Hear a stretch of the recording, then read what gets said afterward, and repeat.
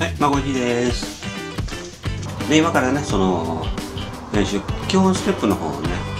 まこじが今覚えただけ、2週間かかって、やっと、まだここですよ。本当になんか情けないですけどね、本当にもっと動くやろうっていう気持ちもありながら、マジっていう、本当にもう頭と足がついていかないっていう状況が、続いてます、相変わらず。なんで、またその辺もね、含めて、今から基本ステップの練習風景、またどこまでできるようになったのかっていうところを一度お届けしたいと思います。それでは、どうぞ。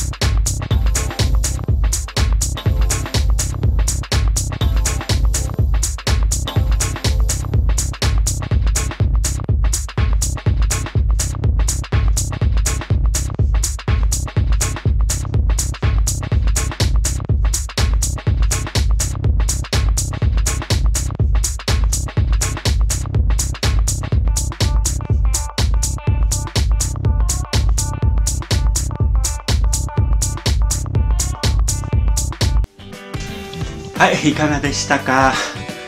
もう息切れしてね、竹やっただけでね、息切れしてるんですけど、本当に情けないかな。